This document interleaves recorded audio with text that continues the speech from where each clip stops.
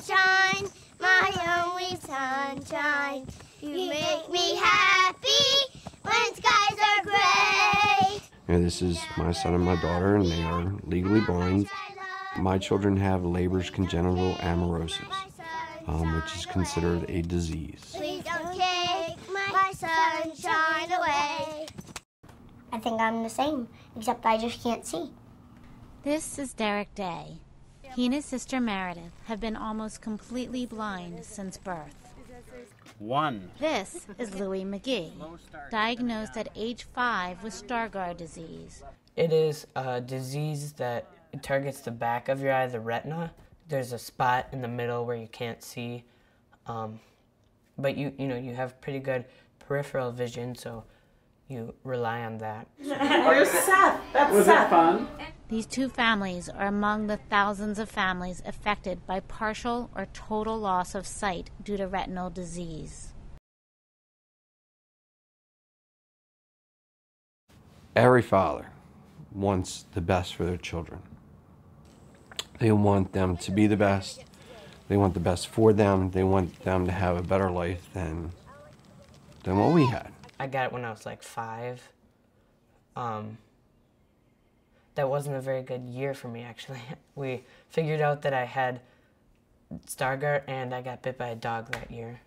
There was a time between when he was first diagnosed and when we got the second opinion in Iowa where we were told there is no hope and there is nothing, and that was those were probably the worst months of my life. Initially, immediately, I cried. Was how, why? But I truly didn't labor on that because the how and the why doesn't matter. It's just where do we go from here? I think for me as a parent and mother, it's the loss of control. Not knowing, being able to see what he sees or not see what he sees, I think it's frightening. When I was a child, I was afraid of the dark. And I still kind of am. And I think that's more because I have a son that's losing his vision.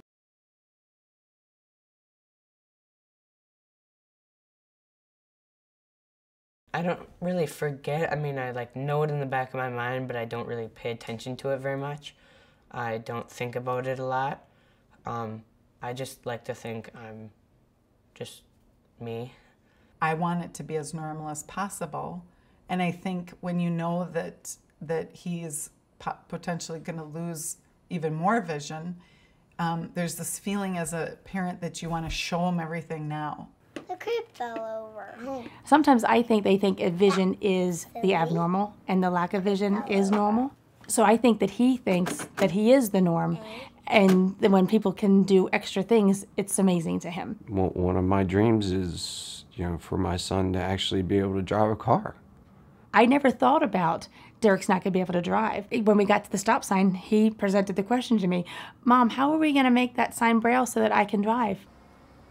I have a lot of anxiety about safety and social acceptance as he gets older, and his coping. How will he cope? A young dad who just has a child with a sight issue, I guess my advice to them is don't be afraid.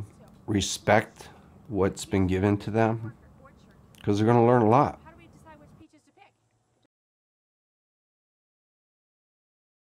We found ourselves searching for a way to, since there isn't a treatment or a cure, what can we do to make that happen? And that's how we found the Foundation Fighting Blindness. All of the money for the Foundation Fighting Blindness goes to fighting blindness. It's a unique nonprofit in that it isn't an advocacy organization. It is truly a research-based, cure-based organization that's focused on curing blindness. And I believe that within Louis' lifetime, there will be some kind of cure, whether it restores his vision or stops its progression. Either one I'd be happy with. Well, Louis sees Dr. Ed Stone, and his goal in life is really to identify the gene in everybody who has Stargardt and a few other specific retinal diseases. Then they're gonna try to grow the new, better retina cells, and then they're gonna figure out how to implant them in the back of my eye. So they're gonna take out the old ones that are bad, put in the new good ones, I do like the logical idea of we've identified the gene and we can potentially replace the gene with a repaired gene and make it all go away. This is a disease that seems eminently curable and reversible, which is unique, I think, in the world of disease today. There's a lot of different trials for it, and I think they all look pretty hopeful. For the rain and dropping on drop. Oh, what a rain it would be. Boom, boom, boom. How do you let a child feel the horizon? You can't. They have to see it. How do you let a child experience a rainbow? They can't. They have to see it. And the only way for the children to be able to do these somewhat unsurmountable tasks is to be able to see. And the only way that we can have them see is with research. And the only way that we can have the research is if we can pay the scientists to find the cure. How often do you get a chance to cure blindness, for crying out loud?